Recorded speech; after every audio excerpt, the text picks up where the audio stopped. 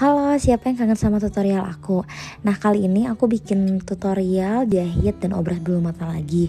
Nah, tadi setelah aku pakai eyeliner, aku pakein lem bulu mata di kelopaknya, di pas bagian yang aku pakein eyeliner juga.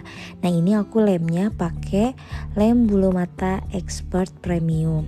Terus aku tempel si bulu matanya, aku isi dulu dari depan, lanjut tengahnya aku agak ngangkang di atas, jadi dikasih space antara bulu mata asli dan bulu mata palsu. Udah kayak gitu, kelopaknya aku lem, lanjut aku tekan kayak gini.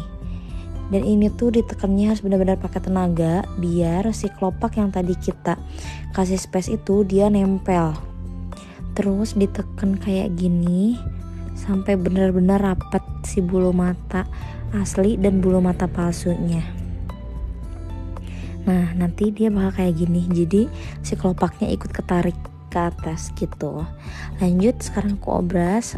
Untuk obras aku lemin di bawah bulu mata aslinya. Udah setengah kering baru aku tempel si bulu mata obrasnya di bawah gitu. Nah, ini aku ngisi dulu kelopak belakangnya biasanya, jadi kalau obras biasanya aku mundurin.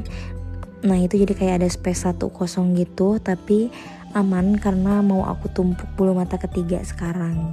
Nah, ini hasil jahit dan obras bulu mata ala aku. Makasih ya udah nonton, semoga tutorialnya bermanfaat.